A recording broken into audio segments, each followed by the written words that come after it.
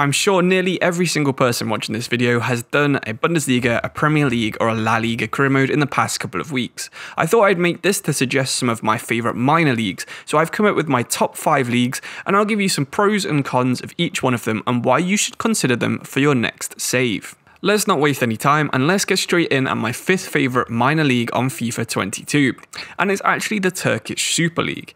I really enjoy this league because you can actually play it really realistically, really easily. They only have 2 different squad rules. One of them is a maximum of 10 foreign players in the squad, and their other one is 6 foreign players on the field at any one point. So you can have a bunch on the bench as long as they're not all on the field at the same time. I think that's really cool.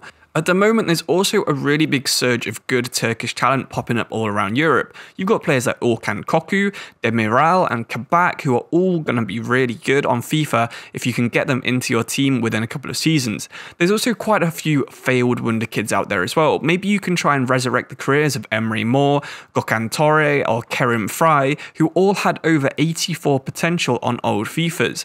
They're all now in the low 70s. I think 2 of them are 70 overall and Emre Mor is 72. So if you want to rebuild a team with some of these failed wonder kids and see if you can use dynamic potential to get them to where they used to be, then go for it. It's also a really good league if you're like me and like signing big name old players. Pjanic, Ozil and Hamsik are already in the league, but personally I really enjoy signing players like a Giroud or a Geografifa, these big name players that used to be famous and maybe aren't so good anymore. So that's a couple of the pros of playing in the Turkish league. There are actually 3 cons that I've come up with as well though. A lot of the teams have financial issues, so you do have a very small transfer budget which can make it hard to sort of meet board expectations. That's another con as well. The board expectations are usually a bit ambitious. They want you to bring in big name players or try and win the league when you're nowhere near ready for the budget or the squad.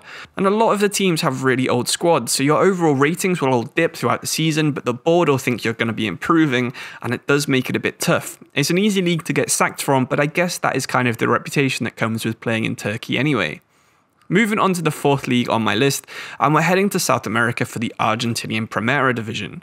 It's now fully licensed, every single team is in the game, and it's a really good way to try out both the Libertadores and the Sudamericana, which are their versions of the Europa League and the Champions League if you aren't aware.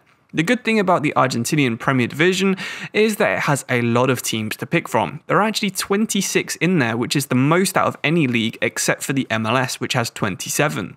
I've put this in my pros because it really does help you find a team where you enjoy the kits, the stadium and the squads. There's always going to be at least one team in there that you enjoy all 3 for. It's also a good league to do a good club and country with because the Argentinian national team, of course, is one of the best in the world.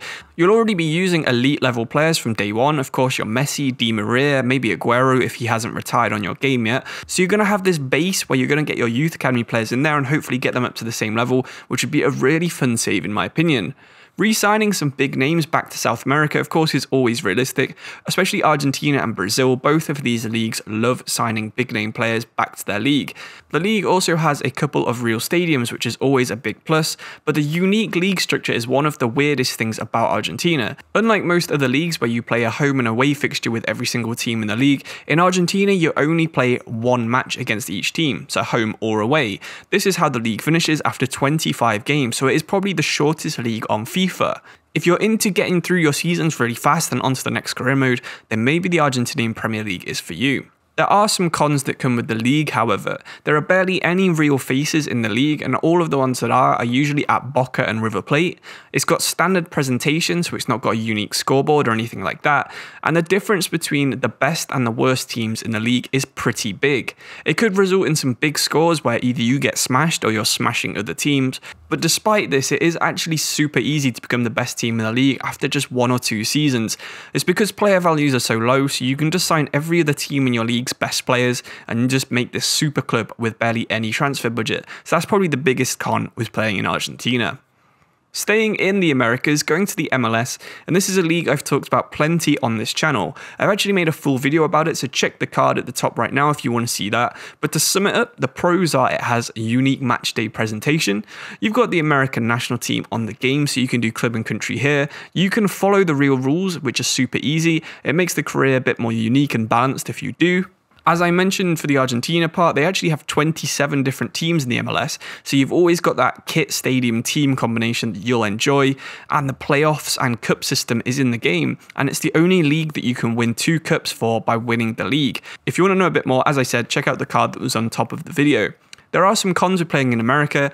Unique things like the super draft are not in game, but you can simulate this, and again, I mentioned that in the video I've already mentioned twice, and other teams of course aren't following the real MLS rules. It's a bit annoying and something I wish EA would put in the game, but you know, wage budgets are blown on tons of players when they shouldn't be, and they'll eventually have fully non-US teams, which again, pretty unrealistic for the MLS.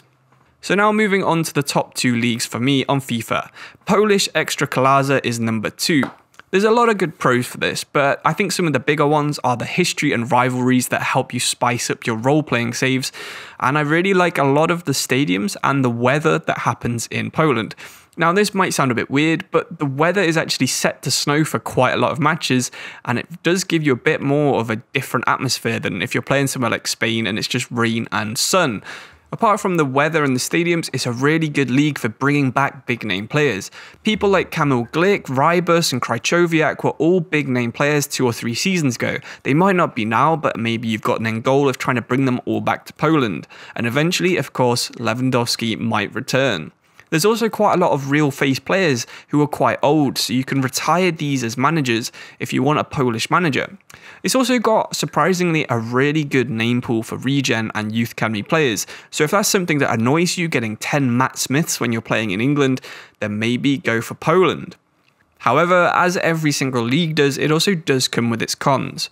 In my opinion, a lot of the kits in this league are very ugly. There's a lot of red and yellow, which I don't really think works on a kit, and I don't really like, and you'll be playing against one of those most weeks. It's quite far from being European level as well, so if you do manage to get to Europa League or Champions League, you probably will just get smashed by PSG, 4-5-0 pretty easily. It'll take you a couple of seasons to build up, but again, that could also probably be a pro if you do like longer saves. There's not a lot of money in the league, which is similar to this last point where it's going to take you a lot of time to get to the sort of level if you want to try and compete in Europe. And youth players do actually come through usually higher rated than some of your first team. There are a lot of teams in this league where they have 60 rated players, and you'll get your youth players coming through at 62, 63 and going straight in at 16, which isn't the most realistic, let's be honest. Despite its pros and cons, I really do recommend you give the Ekstraklasa a go, but first place on this list is the one you should probably do first, and that's the Belgian Pro League. Now, compared to its neighbour, the Dutch Eredivisie, you might think this is a much worse league, but actually on average, the potential in the Belgian Pro League is only on average 0.15 below what you would get in the more popular Eredivisie. With 18 teams in the league, you do have quite a bit of choice, and surprisingly, there are about 8 or 9 teams who at the start of the season are worthy of winning the title. It's a very competitive league, and I think it's going to be a really fun one no matter who you pick. The Belgian national team is in game, so again, it's a good league to do club and country saves. Similar to Argentina, you've already got an elite level squad at national team level, so you're going to be trying to improve this with your youth academy players. Of course, you've also got Belgium's golden generation's last chance of actually winning something. People like Hazard, Lukaku, De Bruyne, they're not getting any younger. And finally, the best pro in my opinion is how the actual league is structured. So seasons run from early August to late April, which is a fairly short season, and you only actually play 34 matches in the regular season. After this, you enter one of 2 playoffs according to your position in the regular season. The playoffs 1, which is also known as the title or the champions playoffs, is contested by the top 4 teams in the regular season. Each club plays each other twice, and the winner of these playoffs wins the title. The playoffs 2 is also known as the Europa League playoffs or the Europe playoffs. They're contested by the teams ranked 5th to 8th in the regular season, divided into 4 groups of 4 teams, and they play each other once. In real life, the team that finishes 18th get relegated, and the team that finishes 17th has a one-off match with the second place team from the second division. But of course, the second division isn't actually on FIFA, so this isn't actually in the game. It's one of the biggest cons about doing any of the leagues on this list that none of them actually have second divisions. As cool as it would be to have the Argentinian second division, or maybe the American college system or something, I really do wish EA would add them in. Unfortunately, they only really have the big leagues already having these second division players. I know quite a lot of them would probably be 50 rated, but it would still be cool to have them added in.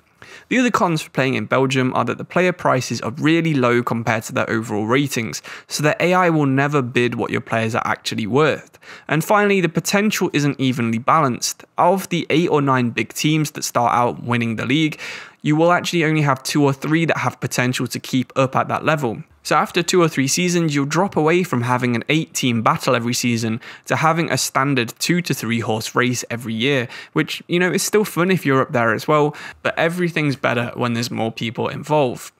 Anyway, hopefully you've got a good idea for a league that you want to do in the future. Subscribe if you want to see more like this, follow me on Twitter, message me on Discord, all that normal stuff, like the video, and hopefully I'll see you very soon for another video. Thank you and goodbye.